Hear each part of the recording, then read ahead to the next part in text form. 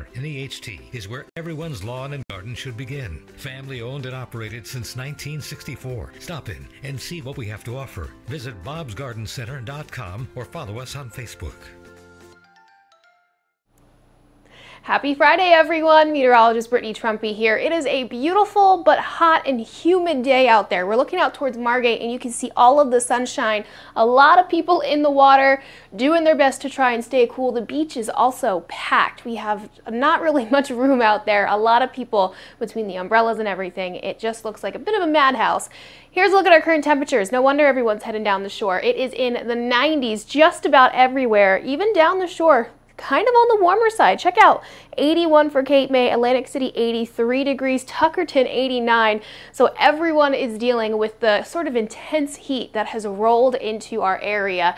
Also helping to make things feel a little bit more uncomfortable, the dew points mid to upper 70s for a number of spots. 77 for Marlton, 74 for Hamilton, Vineland 76. Even down the shore you are feeling very muggy out there. 75 for Cape May, Atlantic City 76 degrees for their dew points. You put those together and we are seeing multiple spots with heat index values above 100 degrees. It feels like 106 for Media, Marlton, and Glassboro. It feels like 105 for Vineland right now. Even right along the water, Cape May feels like 87, so that's one of the sweet spots, but Atlantic City, meanwhile, feels like 91 while they are in the 80s. So plenty hot out there. With the high heat index that we're seeing right now, we have a heat advisory. This goes until, originally was for tonight. It goes all the way through till tomorrow night now, until about 8 p.m. on Saturday. You can see it's excluding some of our more southern counties. Our Cape May, Atlantic, and Cumberland County friends are excluded in that heat advisory, but it still feels plenty warm.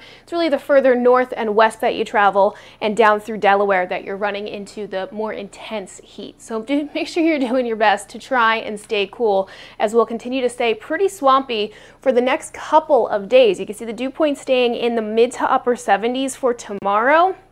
Tiny little bit of relief on the way for the end of the weekend and maybe next week, but really nothing compared to as comfortable as we were kind of earlier this week. Think back to Monday and Tuesday and Wednesday. It felt beautiful out there.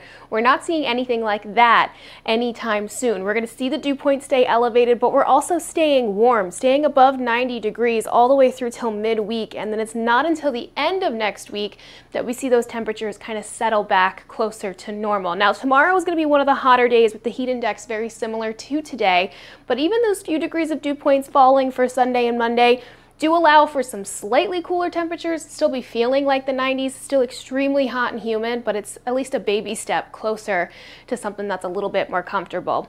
We are mostly dry out there right now, but we are going to see another chance for some scattered showers and maybe a couple of thunderstorms for later on this evening. Now it doesn't look very good, and in fact most spots will be staying dry, but if you do see one of those showers pop up, you'll definitely notice it. We're going to be seeing some pretty intense rainmakers on the way for the next couple of days. Saturday we see our cold front moving towards us.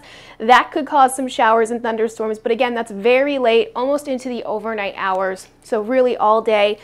Saturday does look dry, as well as your Sunday, not too bad. Some of the models are hinting at something moving in Sunday night, but I'm really not buying it. I think that high pressure will be the dominant feature and help to keep us dry. So your Sunday only about a 10% chance for rain, maybe a couple of showers on the way for Tuesday, and Saturday really late into the overnight hours, almost Sunday morning is where we're seeing the rain moving in. I wanted to talk about the intensity of the rain that we will possibly be seeing. So here's the setup. I want to set this into motion.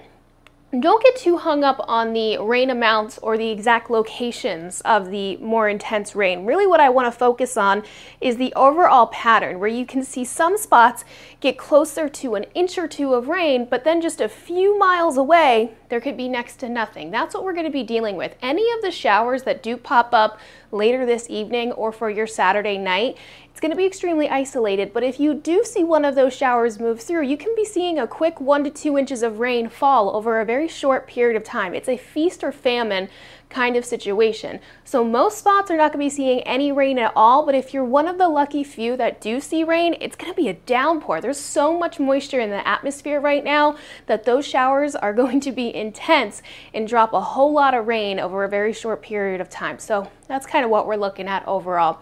Looking at your forecast for down the shore this weekend and into the start of next week, really nice out there. Again, Sunday and Monday a little bit nicer than what we saw today and what we will be seeing for tomorrow. The chance for showers and thunderstorms, it's not until very late in the evening, and even then a lot of the activity will be staying pretty far to the west, not necessarily reaching the coastline.